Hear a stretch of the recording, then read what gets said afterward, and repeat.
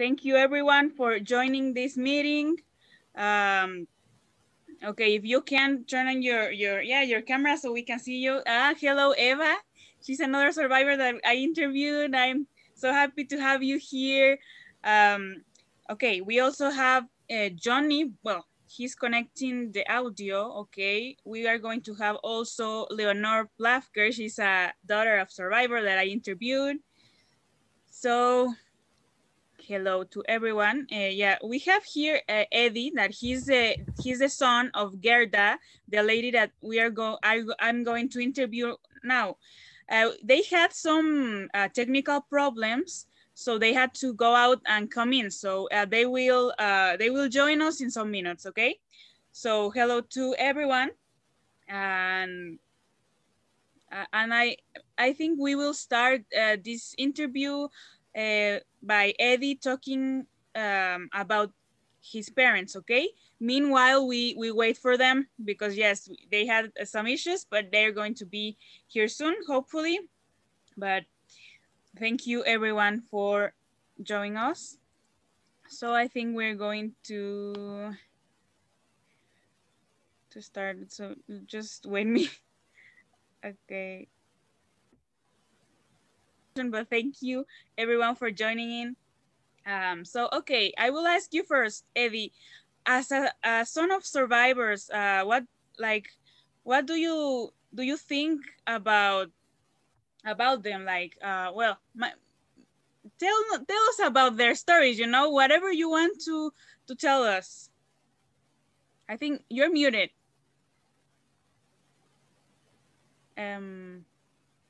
No, you're muted. Okay, I will ask you to unmute. Okay. Okay, I was getting a message that I'm not allowed to unmute, but now I got this. And I spoke to my parents on the phone and they said that they had been in the waiting room, but you hadn't let them in. So be careful to see if they end up in the waiting. I think we accept everyone, but yes, we will check that. Okay. All right, I'll start. And those are two entirely different questions. I'm not sure which people would rather hear about my experience as the second generation, or I can begin to tell my mother's story. Anyone have a preference on that? Okay, maybe, yes, you're right. Maybe we will wait for them to tell their story. So maybe you can tell us.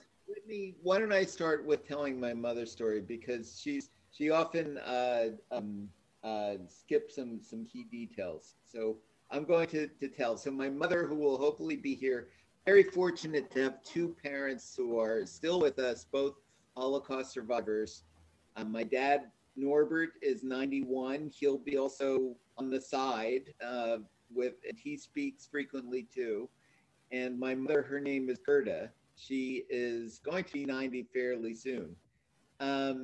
They were both born in Germany. My mother was born in a city which has subsequent, after the war, became part of Poland.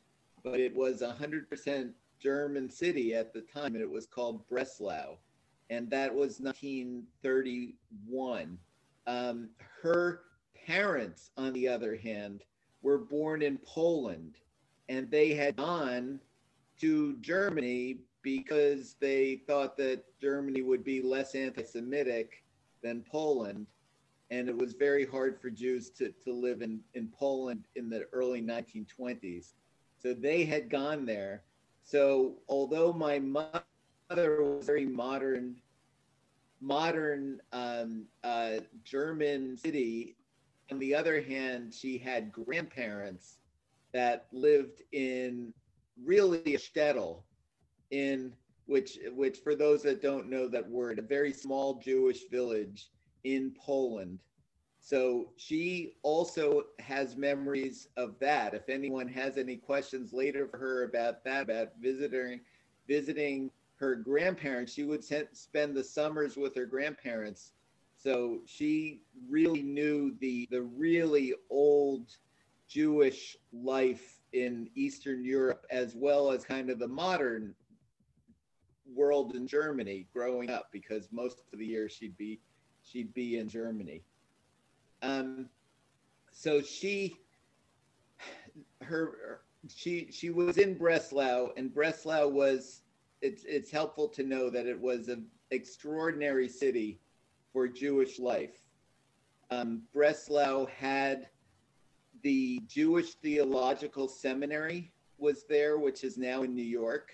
It was in Breslau.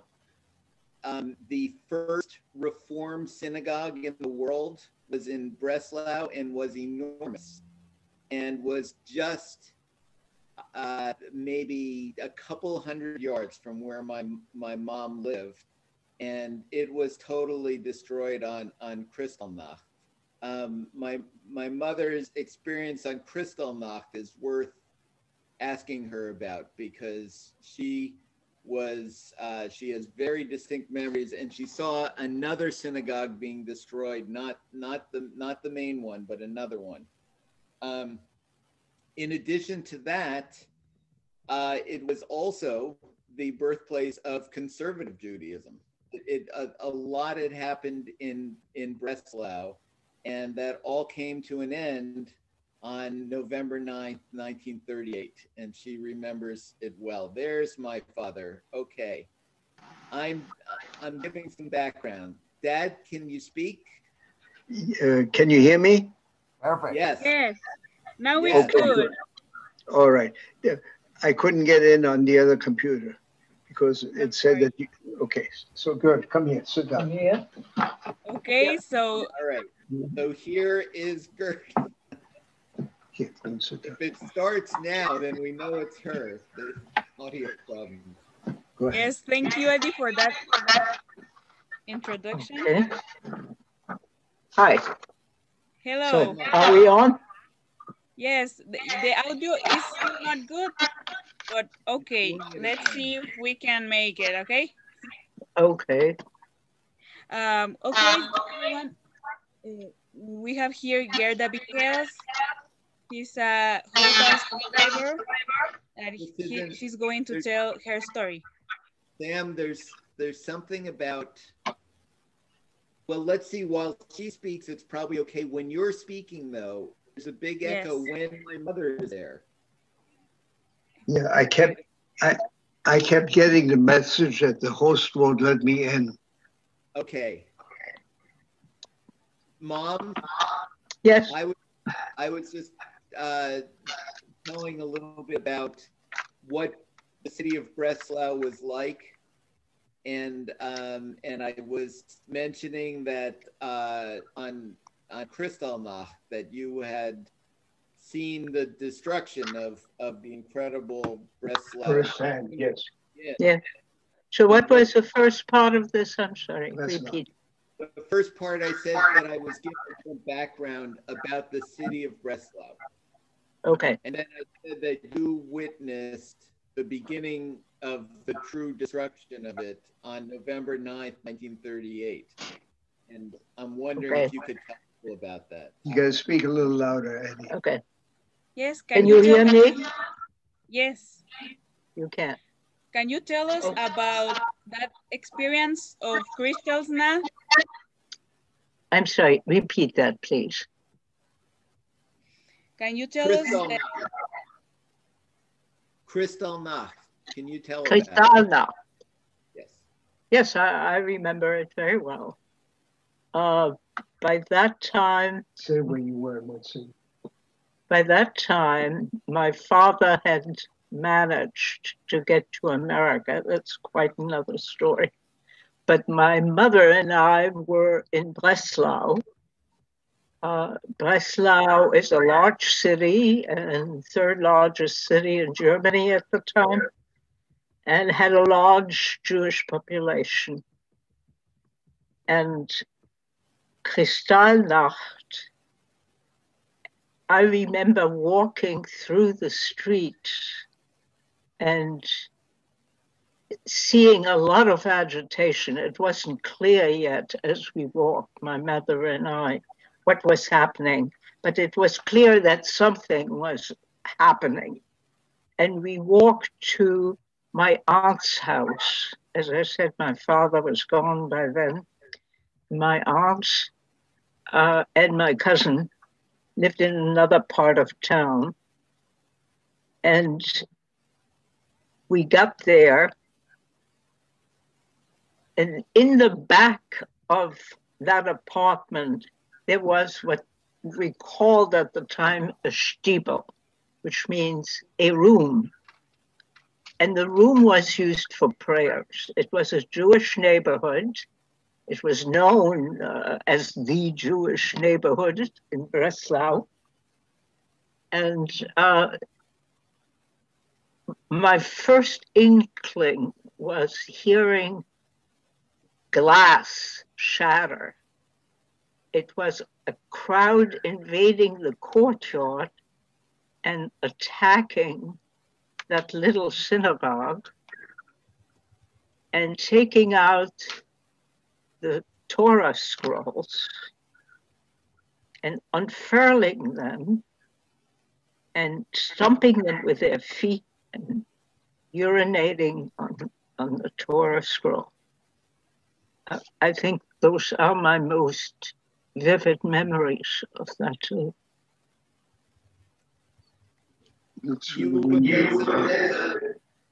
What? Mom, you had said something to the rowdy teenagers. You yelled down at them, didn't you? Yeah, I did. I was with my cousins. We didn't understand what was happening, and we wanted to know what was the excitement about. And we yelled down, "What is happening?" And we got an answer. Somebody yelled out, "Your Jewish outhouse is burning." Your Jewish outhouse. Yeah. Okay, let's see if I will. Okay, Gerda, what I'm going to do is that I'm going to mute you when I talk. Okay. So you have to unmute you when you talk, okay? Okay, I don't quite know how to do that. Yeah, my mom can't do that without my dad. Okay, Norbert, do you know how to mute and unmute this computer? Unmute it? Yeah. What? Mom, in the meantime, can you explain about what your situation was going to school as a child in Germany in the late 1930s? Yes, but let's take care of the sound. Right now, it's okay. Dad, don't do anything. It's okay. It's okay. It is unmuted. Okay. Right, but, okay.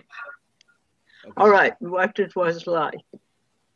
Well, there was a Jewish, I believe that by the time I started school, at least in Breslau, the public school no longer accepted Jewish children.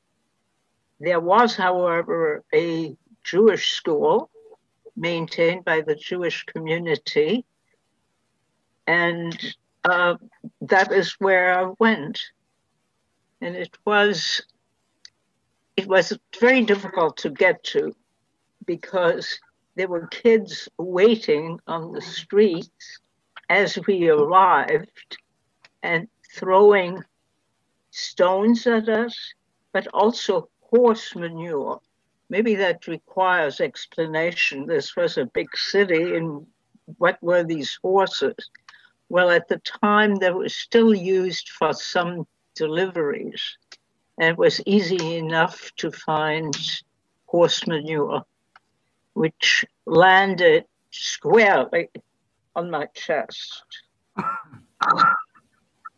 I would say, I know that Ed wants me to mention that, I would say that the school itself was wonderful. It was a Jewish school, and their job was to inculcate Jewish pride in these students who had just been abused coming to school and were going to be abused again leaving school. But while in school, they taught us to be proud Jews. And it's certainly something that stayed with me. Yeah. Mom, can you tell everyone a little bit about what it was like for your family having to make decisions about where to go? You were trying, right? The family was trying to get out of Germany, and yes, the father was successful. Can you explain a little bit about the decisions and how difficult that might have been, and how you came to the decision, how your family came to the decision that he would go and you did not go, etc.? Yes. My father had received what in German was called Ausweisung, which was an order, an official order to be out of Germany by a certain time. Now, as you know, nobody wanted these Jews. I mean, it's one thing to say leave, but where do you go? My father, as I said, was the immediate target. He had to be out by a certain date. As it happened, fortunately, there was an American consul in Breslau, a consulate, and the consul was on the take. So if you paid him, he would give you a visa. It was a visitor's visa. You were supposed to stay 3 weeks or a month. I'm not too clear about how long it was valid. But it was a visitor's visa to go to the United States. Now, the consul realized what was happening in Germany. And he said, well, maybe you should take your wife and your daughter with you on this visit. He said, we have a very interesting country, and I'm sure they'll enjoy going with you. In other words, he was handing my family away out of Germany. I was a child and I wasn't involved in these decisions, but my parents looked at each other, apparently, and decided that this was a trap. That if they said, yes, my wife and my daughter will accompany me, then they might have had second thoughts and not have given him a visa. So that was the unspoken but perfectly understood situation before my parents. So they decided that he would go and we'll go some other time to visit this beautiful big country. So my mother and I stayed, again, as I said, for fear that the consul would withhold the visa for my father. He went. The assumption was it will follow, but we didn't follow for 8.5 years, due to circumstances certainly beyond the control of my parents. Okay, let me just say a couple things, which is that, first of all, there's many Spanish speakers here, and after we look at the photos, I will have my mom tell about how her family was. At one point, there were many miracles in the Holocaust for my mother's and her parents, and her mother rather. But at one point, they were saved by a Chilean man, by a man from Chile, and she'll tell about that. But Mom, can you tell about the photo that is on the screen? You should see it on the screen now. Yes, it's a photo that I chose to put on my book. I did write a book about those years, those experiences. And this was the photograph I chose to put on the cover. It is a picture of a couple, apparently well off, judging by the clothing they wear. My mother is quite elegant, and she has one of those little fur wraps. It seems to be summer, but these fur things were very fashionable. And this couple is with their little daughter. And the daughter, for those who know such things, is wearing a Polish national costume. And so for people who recognize this, there's an obvious link with Poland in this family. And indeed, both my parents were born there. And you were mortified that you had to wear that dress in public. Yes. But this one too. This one is a photograph of when we were on vacation. My parents, and they took me along, which they didn't always do. And I'm also wearing some kind of jacket reflecting some national identity. Anyway, I think this was the last vacation that my parents took together. Must have been, judging by my age, I would say 1937, maybe. Oh, yes. This is a much older photograph. It's my father, and I'm on his lap. And I'm probably about a year old at that point. The next woman is my mother's sister, who, by the way, did not survive. And then my mother, who apparently was pregnant at the time with my brother, who was born a year after my birth, but did not live.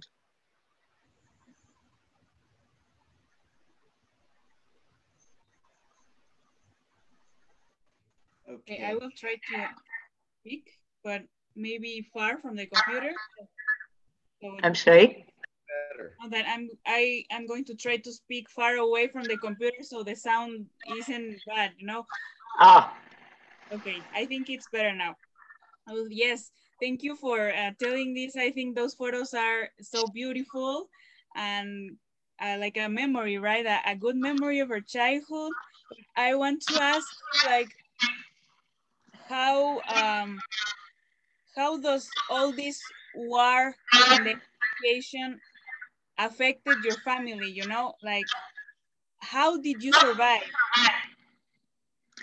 Well, you know, that would take hours. Maybe a summary. I would say probably it was very boring all this time, in the sense that I was a young child. I was with adults. I did not go to school most of that time. I started out in Germany, went through first grade, started second grade, and then there was no schooling or very chopped up schooling for the following year, 5 years or so. I'm sorry, I lost your original question. Well, I had promised people that she would tell the story about the Chilean man. Oh, yes, okay. Well, we were pretty desperate, my mother and I. Left in Germany, my father was gone, he was safe. And it didn't look as though we were about to get an American visa, which was the big hope. And things were getting worse day by day. And then we heard about a man who was a South American Jew living in Chile. And apparently a feature of the Chilean passport at that time was that it was a family passport. It was a passport for the person who had it, plus in this case, for the wife and for a little girl about my age. This man had the inspiration of using this passport to try to get some Jewish women and a child out of Germany. And as a South American with a Chilean passport and some money to throw around, he could go anywhere. So we heard about this man. My mother made arrangements. The service was not free, I should say, but I don't think he profited from this. I mean, he had enormous expenses. So he could have taken us, excuse me, you want this, Robert? Oh, excuse me for the interruption.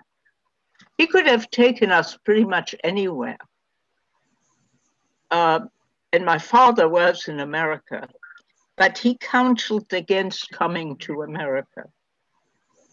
And he had various reasons, but anyway, it was not good advice as it turned out. So we were left in Germany, ever more desperate, and really no options at all, when suddenly this person, this Chilean Jew showed up. And as I said, he came to help a woman and a child, a girl, about his age.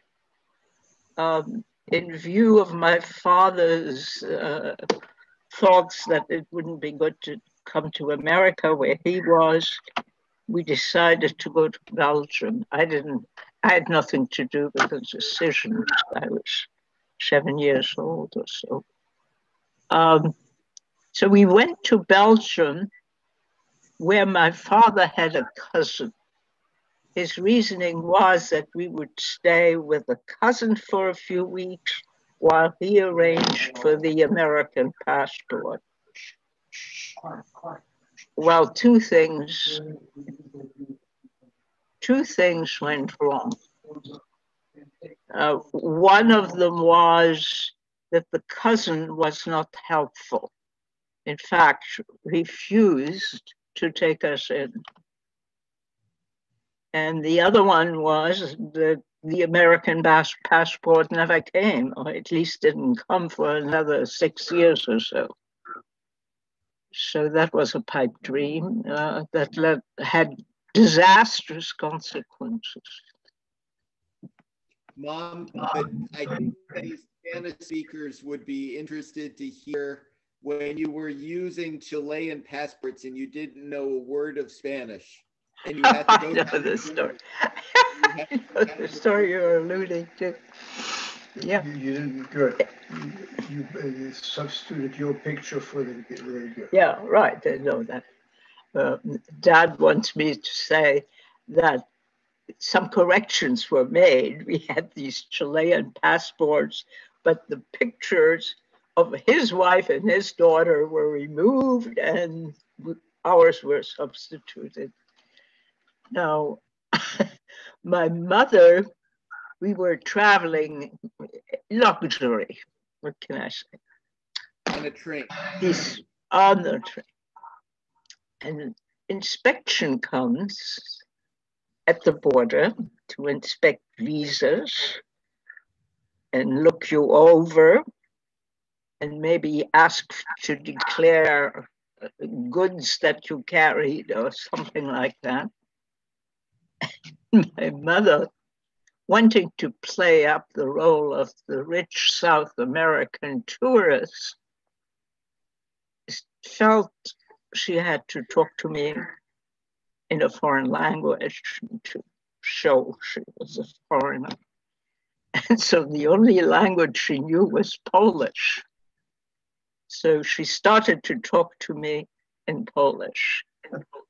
Fortunately, the people who were inspecting didn't know Polish, didn't know Spanish. Or if they did, they pretended they didn't know. And we got through that one all right. See what happened when you arrived. What? See what happened when you arrived in the train Antwerp? station. Yeah. No, Yeah. Okay. You told that. Well, I don't know. Did I mention that all our arrangements for receiving us fell apart? You mentioned No. that. Yeah, I mentioned it. Now, what did happen is there was a place that it started to pour, and we were standing in the street, not knowing what to do next. And we found sort of a refuge under a railroad tunnel. And someone walked by looking at us intently, which made us very fearful because we thought it was the police and we would be arrested for being there, obviously foreigners. It turned out it was a person from the city where my mother was born, who remembered her family and who lived in Antwerp for many years and who recognized her because she looked so much like her mother. And he came over to us and asked, "Are you Blima Lefkovich?" which was my mother's name, maiden name. And indeed she was. And it's amazing. He took us home to his apartment, which was very small, but he accommodated us. He took us in and we stayed maybe a month, maybe more, I can't say. But it was miraculous. I don't know what we would have done if he hadn't shown up. The option of going back to Germany was gone.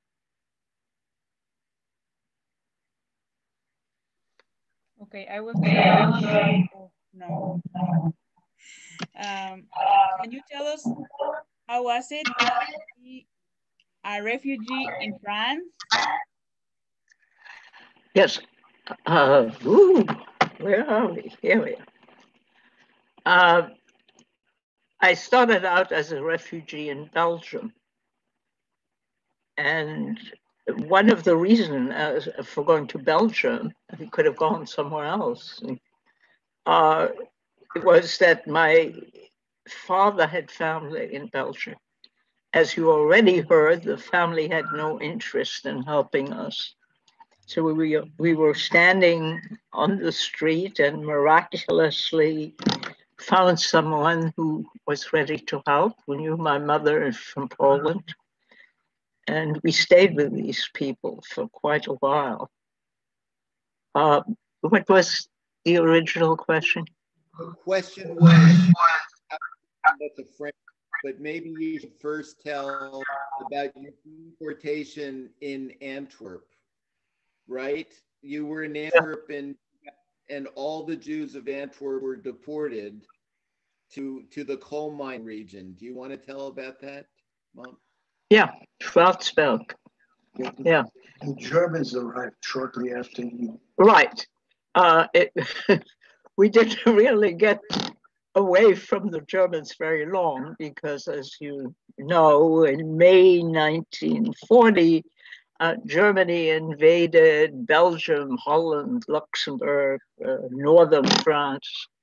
1, 2, 3, very fast. They called it a blitzkrieg, meaning a storm coming through. Tell me again what precisely your question was. How it was. Yeah. Okay. We arrived at the home of these relatives, and they wouldn't take us in. They closed the door. Right. Incredible. We're past that. Tell about the deportation to Schwartzburg. Okay.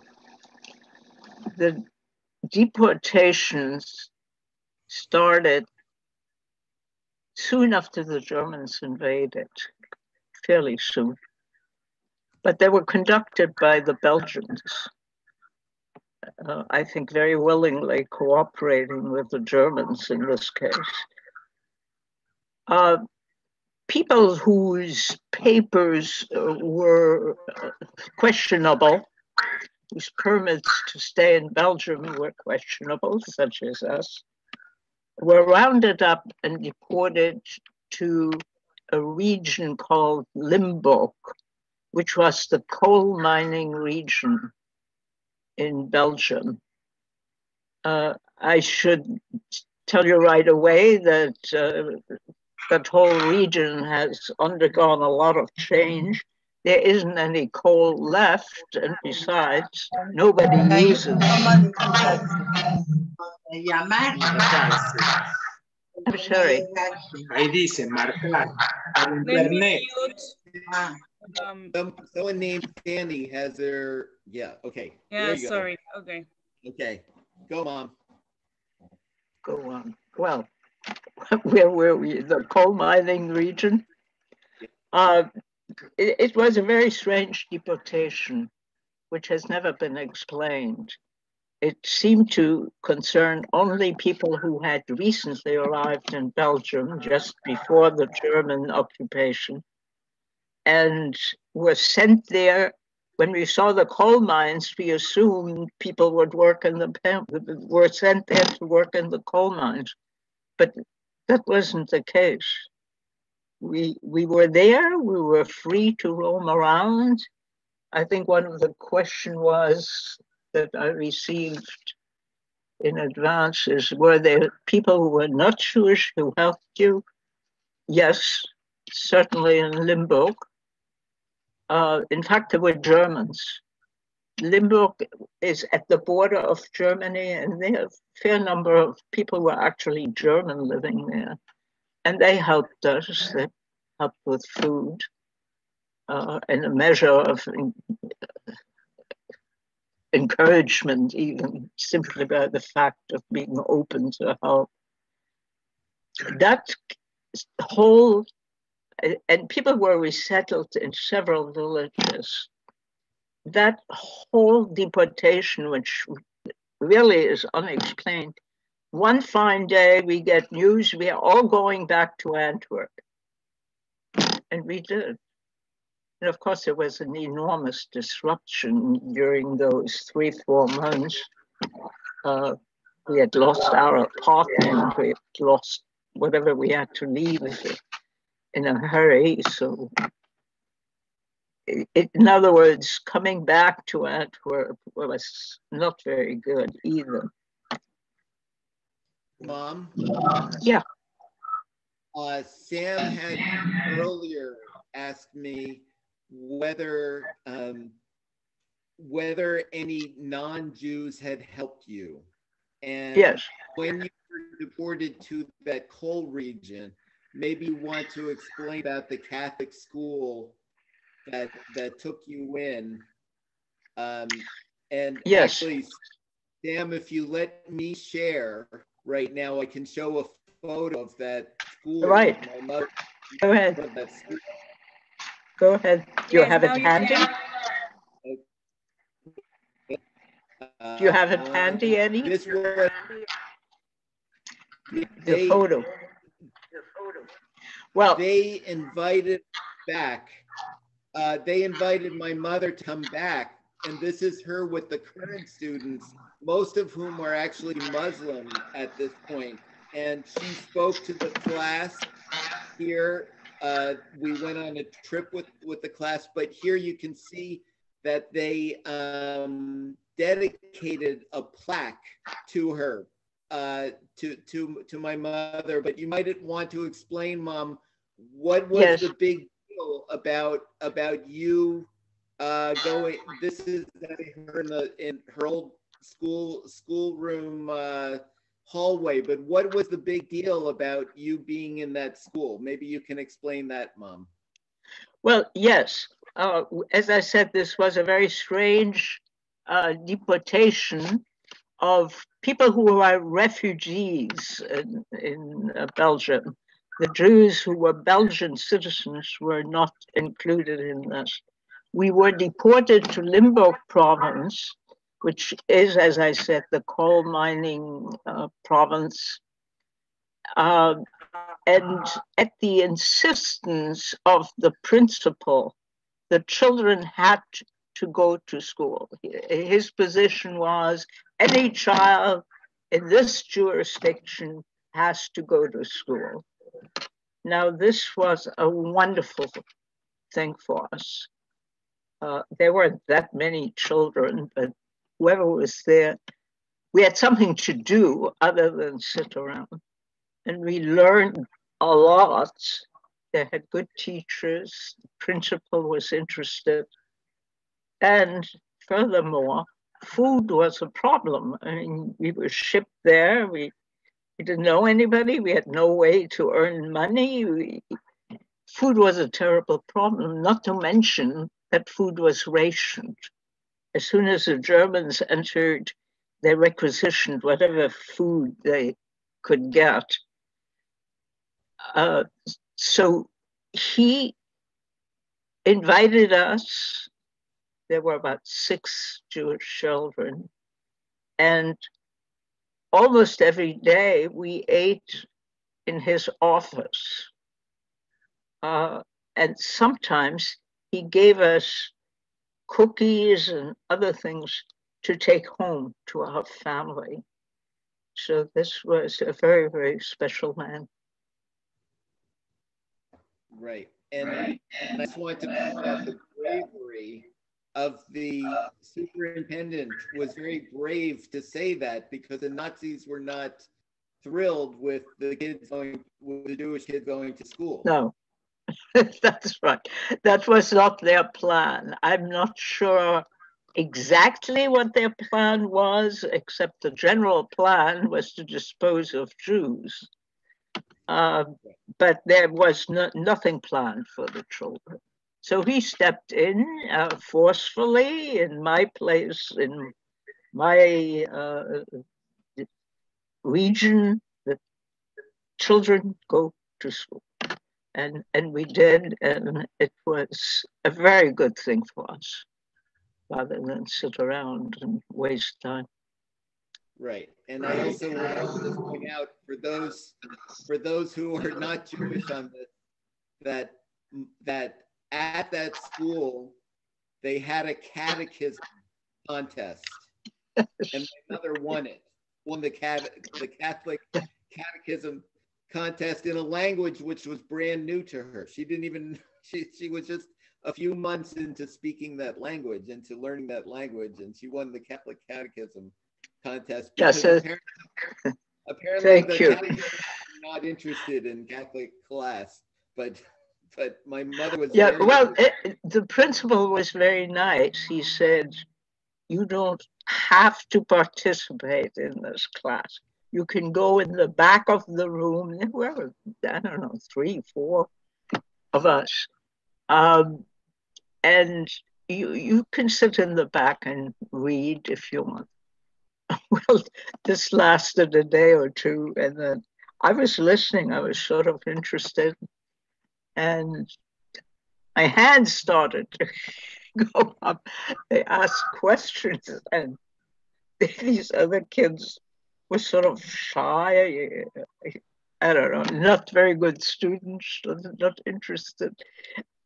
And I won some kind of contest given by the local priest for the person who did very well in religious studies.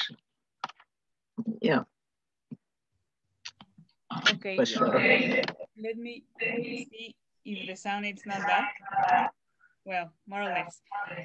Yes. Wow. I think amazing that you were saved, right? By being in schools and helped by these Chilean men and all this. Can you tell us, like, what were your thoughts as a child? You mean in school or generally? Generally, were you afraid or? Yes. Yes. The fear of the adults was reflected in the children, I would say. And life was very unsettled. I went to the school in Antwerp after we arrived there.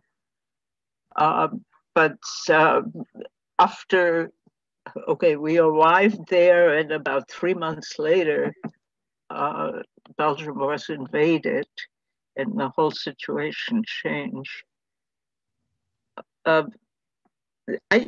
was afraid, and I was afraid, I think, more than the people born in Belgium who had family, who had jobs, who knew what the situation was. I was totally strange and had barely learned the language. I should say about the language is called Flemish. It is a version of Dutch. And it was fairly easy to learn because it's a Germanic language. So I had that advantage, that I learned another Germanic language. French was much harder later on. I had to learn French eventually.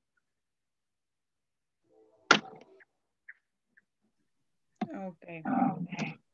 So yeah, of course, you were afraid because your parents, they were afraid, right? That my parents were free? Is that what you said? Afraid. Well, my father, as you may remember, was in America. Yes. So he was free.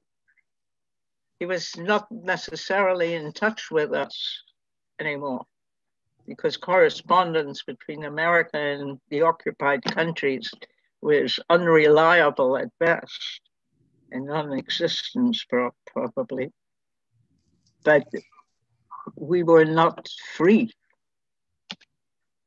It depends what you mean by free. He was asking if you were afraid, but afraid. Okay. Yes, I would say so.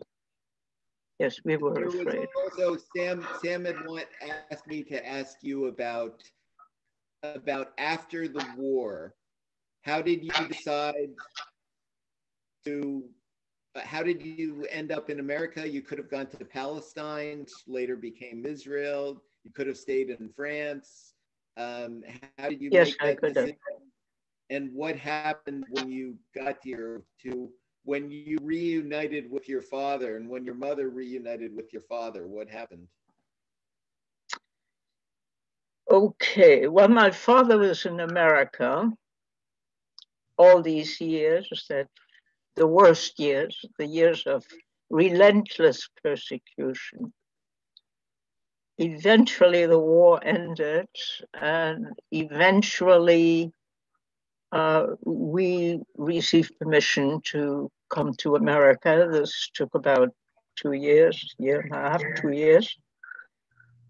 And we were reunited with my father. Now, that's a very painful thing on a personal level. The stories I tell you about the war, well, that affected all the Jews in one way or another. But this was personal. I had not seen my father for 8.5 years. Neither had my mother. I think, especially me, I had illusions, I guess, about this great American who was my father.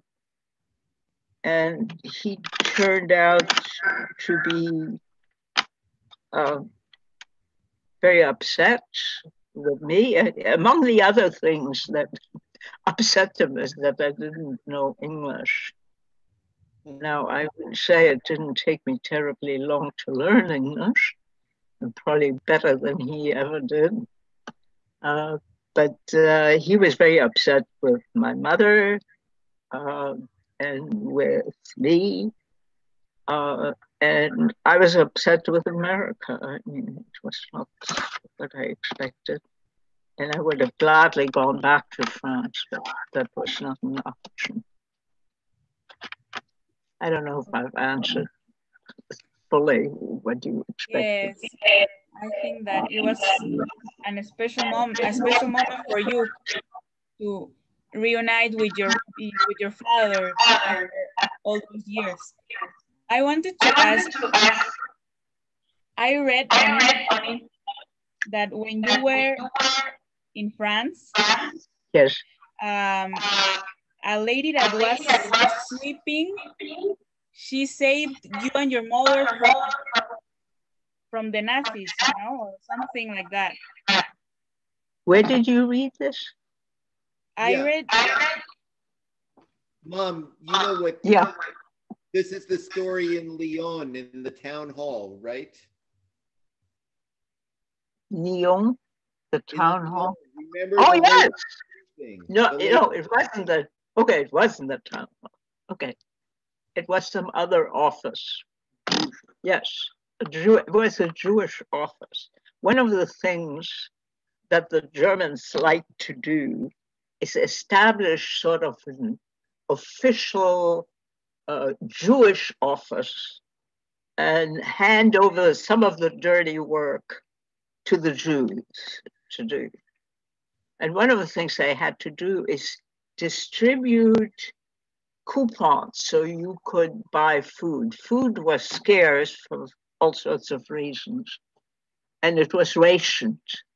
And you had to get a coupon to buy bread, to buy anything pretty much. Although maybe things like fruits and some vegetables were readily available, but most things you needed coupons. And we went to this office to pick up these coupons. And there was a woman, we had to walk up 2 or 3 flights to get to the office. And at the entrance, a few steps up, there was a woman sitting there as though she were resting, climbing up a few steps. And as we came in, she signaled to us not to go further. And it turned out that the Gestapo, I don't know if you know about the Gestapo. The Gestapo was the political police of the German system, and they were the real bad guys. And they were assigned, I guess, the task of doing a good job of persecuting Jews. Well, the Gestapo had taken over that office where the Jewish community handed out these coupons for food. And that day, everybody was arrested, some, 60-something people. The people who worked there and the people who came to get their coupons. And there is now, when you go to that place, I have been back there, there is a sign affixed to the wall telling about that day and how the Jews were removed and never seen again. So there is a plaque to commemorate the event. But we were very fortunate. This woman was there. Years later, many years later, I found out her name. And that was through something Norbert read, my husband read. It was in a French publication that we used to get, a death announcement. of this person. Germaine Ribière was her name. And it told about her work during the Holocaust. And it described how she was in Lyon, in that office, in that building where the office was, and that she had warned Jews entering the building to leave. So I know who that person is. And at various times I have been in touch with her niece. She was not married, but she had a niece with whom she was close. And until fairly recently, I was in touch with that woman on occasion. Wow. It's a wonderful story about how you were saved from that deportation. Yes, yes. Right. Yes, I think my last question would be, did you ever go back to your hometown? I had so many hometowns. I mean, one of the characteristics of this is running. And as a child, you sort of get used to things quickly and you make friends when you can. So I had many hometowns. I did go back to Breslau. Right. To Breslau. Breslau, I should tell you, is no longer Breslau. It's now called Wrocław. And it's in Poland because the borders changed after World War II, at the end of the war. And Russia got a piece of Poland, but the Polands were rewarded. They got a piece of Germany, the region known as Silesia. And Breslau was the capital of Silesia. So I have been back. I imagine it's quite I think, Eddie, you were there more recently than I was. If I can explain, if I my dream, I amazing, which is that my mother's synagogue, which is behind my parents in this photo, which had been destroyed on Kristallnacht and had sat as a gaping hole with the roof collapsed in and a burned out shell, was reopened in 2010. And we were lucky enough to be there just by luck. We found out a few days beforehand that they were reopening it, and we were lucky enough to be there. Here's a picture of us inside the synagogue that was rebuilt. And outside here, you can see people waiting to come in. This was a huge event in Poland. Lots of dignitaries were there.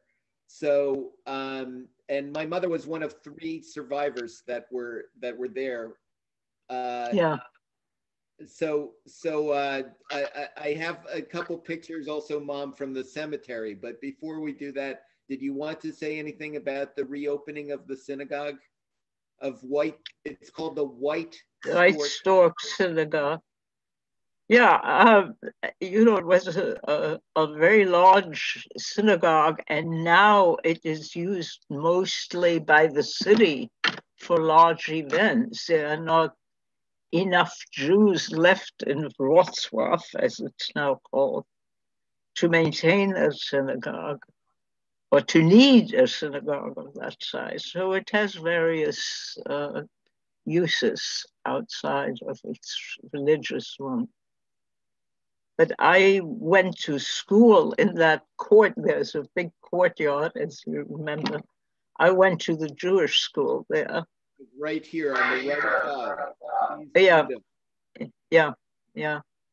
And that was a wonderful school. I mean, I was there a little more than a year. I did first grade there, and I started second grade. And these teachers were incredible. they really made us work. They had a sense, an urgency to impart some knowledge in us because they suspected, and they were right, that we wouldn't have much schooling. How about the mayor showing up, Yeah. asking interest? Yeah, right. That's, yes, one of the things that happened at this reunion of the rededication of my synagogue was that the mayor showed up. Actually, he didn't show up. He sent a delegate. He was sick, or he was in a plane crash. That was, they're talking about the president of the mayor. Yeah, okay. The mayor was there, and he begged us to come back and live in Wrocław. I don't know how many people took him up on that. I'm sure if they did, they would have been well treated, but I must say I was not tempted. So let me also, I have a video that I'm going to see if I can show this by sharing my screen. And I'm first going to set it up quickly that my mother had a brother who died before his second birthday.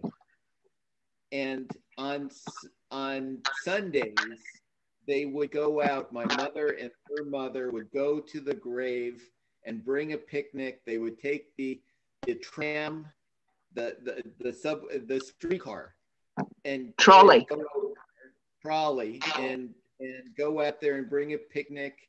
And my grandmother would talk to her son who had died. It was very, very painful for her.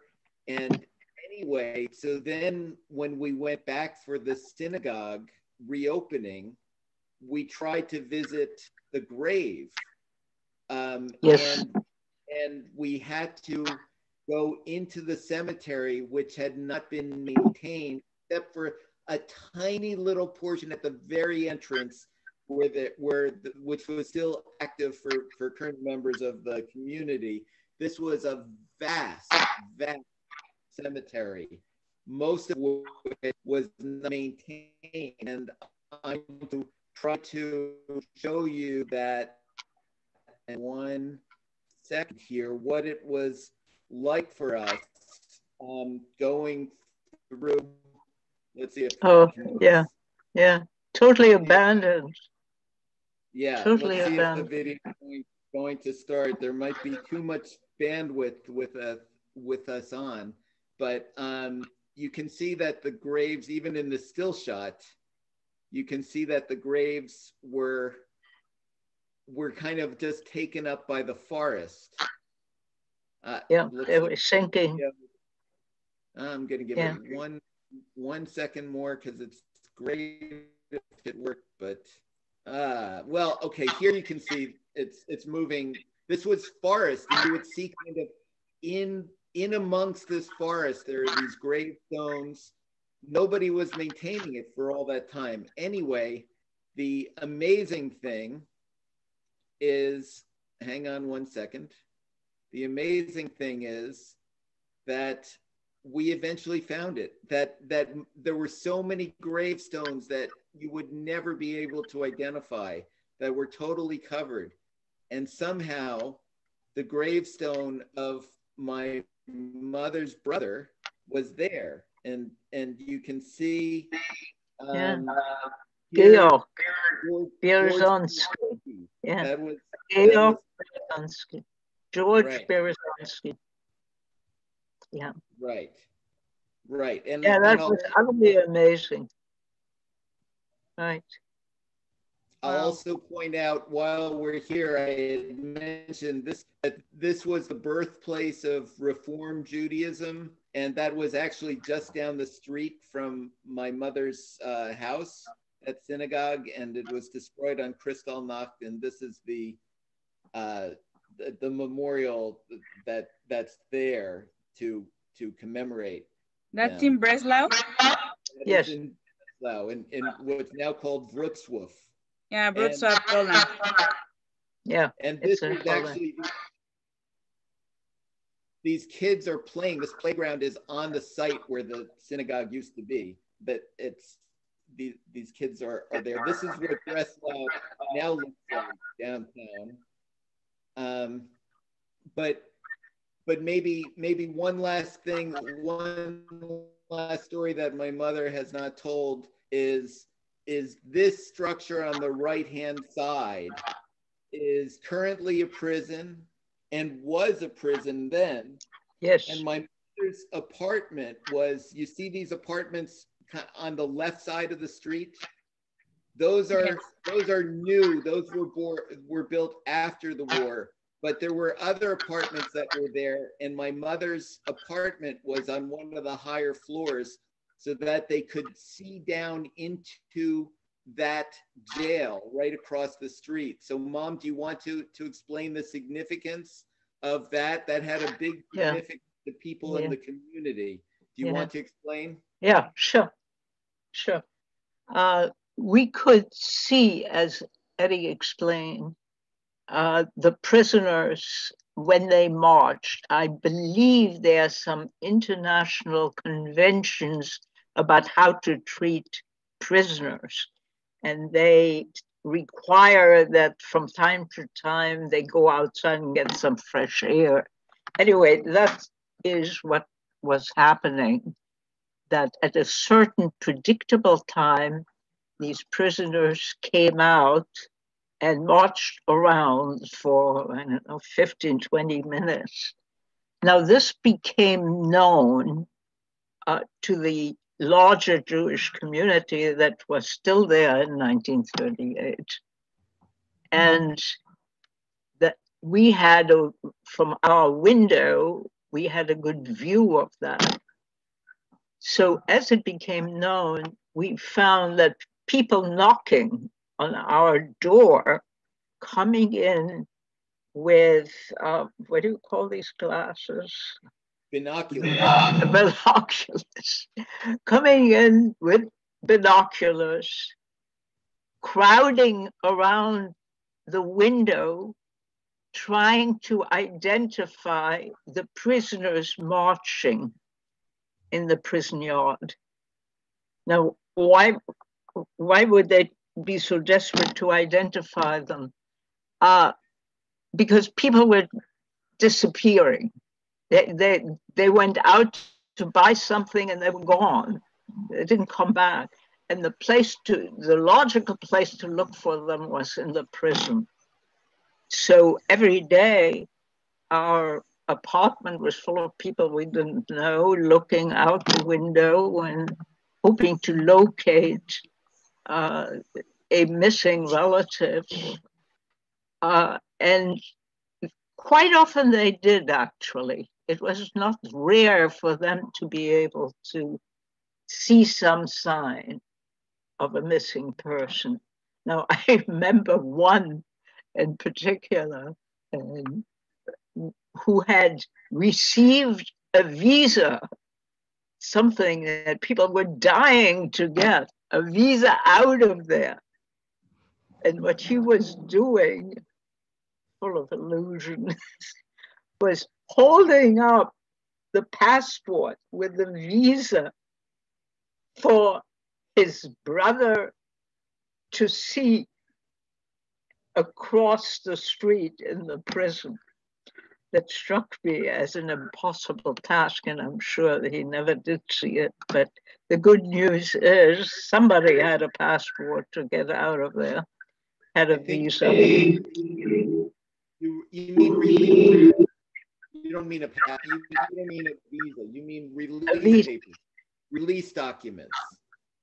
Release documents From the for jail. what? They released papers. Those were passports with visas. But of course, whatever they were, they couldn't see them. I mean, it's too much to expect. It was too big a distance. But it was always at a certain time crowded with people hoping to catch sight of Oh, someone who disappeared. yes. And eventually, many of these people were released and reunited with their family, probably only to be caught later at a later time. But Yes, I think it was so interesting, all the things that you told us. And yeah, thank God you are alive. You went to America, you are here with us. So I think we are going to make some questions of the people that it's still here. But before that, I would like to take a picture of all of us of this sure. meeting. So if you can turn on your camera, please do it. If I can what? No, you're not the people. If people can turn on your camera, it will be nice because I will take a photo. Some people had to went out the meeting, but we are 23 right now. Actually, for you to know, you have two young Polish people here. How many? Magdalena, Bartolome, they are from Finland. They're hearing you. Oh, okay. I'm glad they're there. Okay, so turn on your camera if you can. Everyone? No, not you. How do I take the camera? No, The other way, the other way. Not you, not you. Turn on the camera, and I don't know what that means. No, you're okay, Gerda. What? You're okay. People. We're You asking don't have to do other anything, Gerda. Just look nice for the picture, Gerda. Okay, well. You understand? I'm not sure what I'm supposed to do. No, just smile. Just smile. Okay. I can do that. I think I'm going to take the picture. Maybe the other people, they can't turn on, so don't worry. I will take the picture. 1, 2. Okay. Okay. Thank you. So now we have a question here from Alejandra, from my mom. Eddie, can you read it? Because my sound. Mom. Alejandra wants to know, can you think of a good memory during that time, from that time? The time being from the time of my birth to after the war, kind of. So during the worst times, was there anything good? Do you have any good memory during those times? Yes, sure. When I arrived in Belgium in 1939 and I was 8 years old, I went to school. I went to a Jewish school, and it was a very, very nice school. And my good memories are that I did very well. I was generally a good student, but here I was in the new language, but I was very proud of my report cards. That's one good memory. I'm also, okay, I'll report on the one, I'll give you one that I'm not all that proud of. And that is the city of Lyon, which was hell on earth. Everybody was starving. I was walking on the street and there was a young man ahead of me, 2 steps ahead. And he had a treasure. He had a loaf of bread, a flute, one of these long, thin breads. And he was carrying it under his arm, okay? Carrying under his arm. And he was walking, and it slipped out from his hold. I was walking behind him. We had no food. I mean, food was a terrible problem. I ran and grab that bread, that loaf of bread. And I knew he would come looking for it. So I went to hide in a building behind the staircase. And sure enough, he peeked in but didn't see me. I was well hidden. And I had that loaf of bread. I took it home such as it was. And we had a feast. And we had bread. My mother couldn't praise me enough for the theft of this bread. I tell this with a certain amount of embarrassment and certainly chagrin that I didn't run after him and give him his bread, but circumstances were such. Right. Let's Okay. any other questions that I see here you would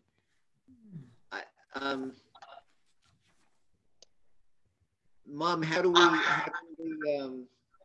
we ensure that it never happens again? Everybody says never again. Yes. Yeah. What do you mean? Well, I tell you what, there's no universal answer, but I think I have a very good answer to this as far as Jews are concerned. And the answer is Israel. Had there been an Israel, this would not have happened. And it certainly would not have happened to the level it did. I mean, it wouldn't have been the universal answer, but it would have made an enormous difference. The British, who were the administrators, the League of Nations, chose them to administer what became ultimately Israel, at the time it was Palestine. They made sure that no Jews could reach the place. It was very difficult to get there. Had we been there, it would have been okay. But that option was basically closed. So what I can say, never again, there is Israel. Thank you. The last question I have is, what would you say to my generation about valuing what we have and not hate? Would you say to my young generation? Okay. Well, I think there is an assumption that people who have suffered somehow have wisdom. I don't think I have much wisdom to impart. Nor can I can offer platitudes like, never see anything untoward because you should react to everything. I think there's a certain amount of self-preservation that's probably healthy in the history of humankind. And selfish though it might be, it is a good thing to have that. I think in general, I don't have universal answers to your question. It's a very good one. I must say I've thought about it myself very often.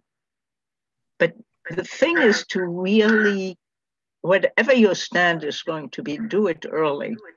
If in 1935, 36, there had been a response from Germans who were socialists or communists, certainly opposed to the regime, if there had been a response other than running to America or going somewhere else, it would have made a difference, yes. As it was, Hitler and his minions was left to do whatever he pleased.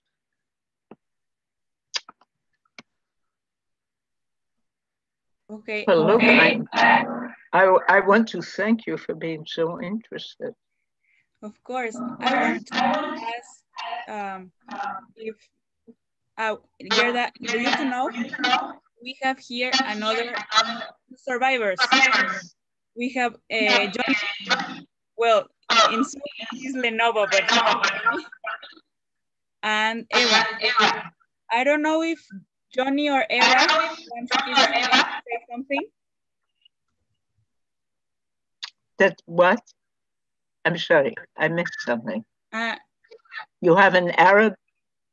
I'm going to mute you for a second. So, okay, Johnny, come on. Yeah, okay. I was listening to your story, Mrs. Bikal, and how different is your story to mine. I don't know if you can realize how lucky you were.